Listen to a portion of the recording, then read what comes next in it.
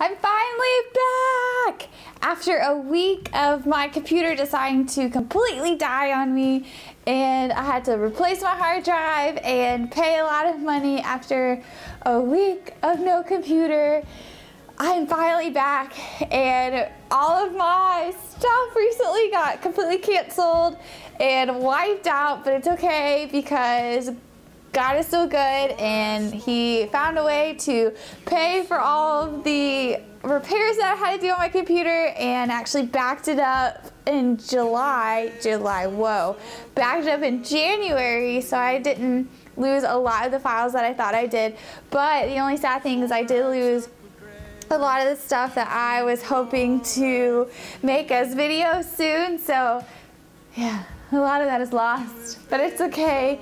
And then because all that happened this past weekend that I was at drill, it was so chaotic, and I was just so heartbroken over my computer that I really didn't get to record hardly anything this past weekend at drill. But anyways, so in this little episode that we have, now that my computer is working, we have one of my dear friends, Dan. He is also a chaplain candidate, and he is a priest, and he's working on being a priest and right now he's in seminary.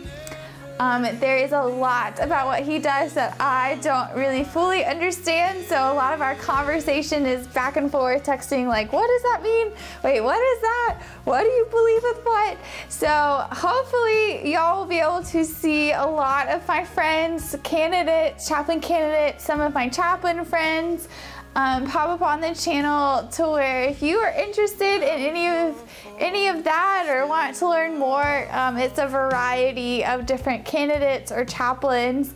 And so again, I was hoping this past weekend to get some chaplains on here, but everything just went crazy. So next time I'm at drill, we'll see some chaplains. But so hopefully y'all will see that soon.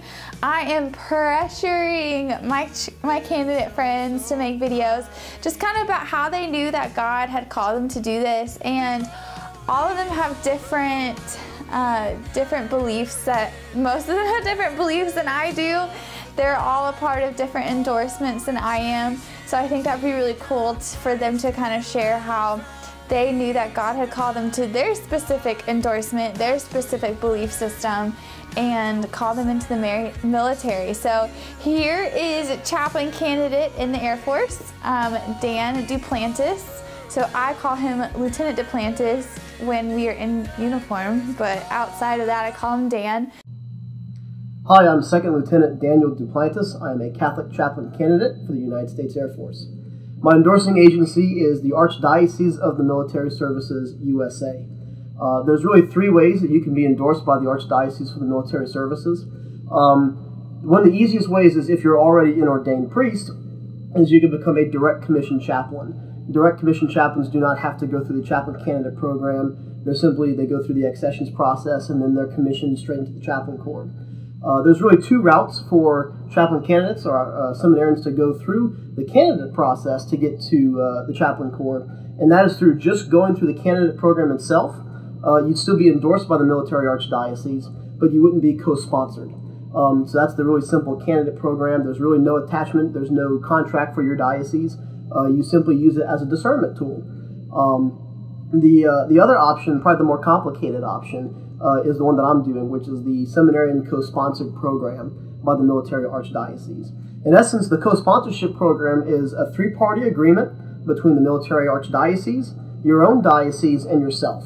And this contract basically says that if you are ordained a priest and you complete the chaplain candidate program, you're promising 5 years of active duty service. And your bishop can also allow you to go further if you wish to do so after those 5 years. You would do these 5 years after your first 3 years ordained as a priest, and you would serve those first 3 years in your own diocese. So your diocese gets you first. They get the first 3 years of you to actually minister to your own people, because we are first and foremost diocesan priests. Basically what the military archdiocese will let you do is celebrate the sacraments like normal. So celebrating Mass, especially confession in the field, baptisms, basically any kind of sacramental ministry you get to be a part of as a military chaplain. You also do a lot of counseling as a priest. You will be called to minister to people of other faiths, other religions entirely, other Christian denominations, but you will not be forced to do anything that is not within our own creed. A lot of what we'll be doing is counseling, or at least providing for the needs of other religions and other faith groups. So a bit about how I felt called to be a military chaplain is very much intertwined with my own vocation story to enter the seminary. I wanted to be a priest from a very young age, probably about somewhere between 4 and 7 years old. I would play Mass as a kid. I was one of those boys who would play Mass. Mom would make little circles of bread, and I would pretend to hand out communion. And I also had a great desire to serve in the military from a very young age. My uncle served in the United States Army for 20 years and retired. And when I first entered the seminary, one of the things he told me was, Dan, I think you really ought to be a chaplain. You really ought to look into it as an option for your priesthood. And that had been on my mind a lot, because as I was going through high school, I was an Army JROTC cadet. I really enjoyed that environment. I did very well with that. And the fact that I felt the calling for priesthood very strongly in high school, both of those routes kind of pointed me in the direction of becoming a chaplain. So I entered the seminary. I am sponsored by the Diocese of Houma-Thibodaux in Louisiana. And when I entered the seminary, I met with my bishop and said, I think the Lord might be calling me to be a chaplain. And so I took the 3 different chaplain corps branches and kind of prayed with each one of them. And the last one I ended up praying with was the Air Force. And when I took that with me to my meeting with the bishop, and he had asked me, well, what branch are you looking at? I said, the Air Force. And he said, it's funny you say that, because when I was studying theology in Europe, I did my pastoral assignments under an Air Force chaplain. And although I never felt called to be a chaplain, I kind of always felt like I owed them one if I ever became a bishop. So here you are, and I'll send you. So it's been a beautiful discernment. Basically, the way that my bishop says is, I am his gift to the military, to be able to serve the people from the Diocese of Houma-Thibodaux and people from around the country in the military. That is still his responsibility to provide a shepherd for our men and women in uniform.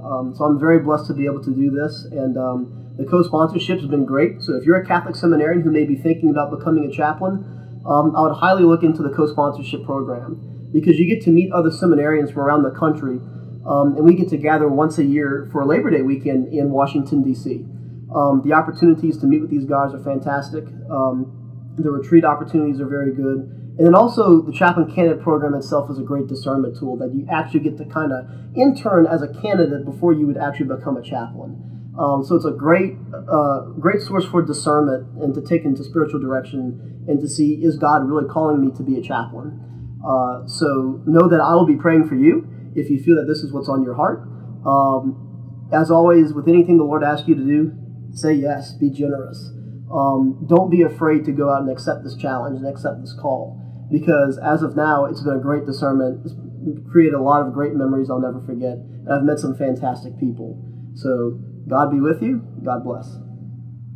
So thanks again for coming by my channel, and now that my computer is working, I can start to upload more videos that I'm excited. But don't worry, I was all week long, because I'm bad at writing, so all week long I had my notepad on the little voice thing where it can record your voice, and I was like, man, I should do this, or I should do that, or I should get this person and that person to be on here. So definitely ideas were going this past week, even though my computer was dead and died, but I have it back, and here we go. We're gonna start all this, and we're gonna hit the ground running.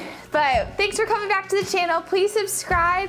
Also, again, if you have questions or anything like that, I'm not a recruiter, but I could point you to one, or maybe I can answer some questions just about anything. Just if you even have questions about how I knew that God had called me to this and what my journey is like with God during this process, it has definitely impacted every aspect of my life.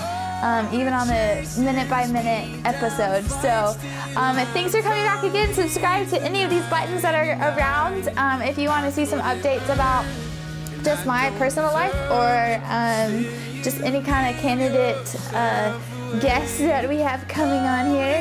If you want to learn anything or have any questions about even going to COT or going to OTS, just ask me. I love answering your questions. So I've already been getting a lot of questions and they're fantastic and I love them. So thanks for coming by. I hope you enjoyed it, and I'm so looking forward to actually having my computer working and us being able to see each other more often.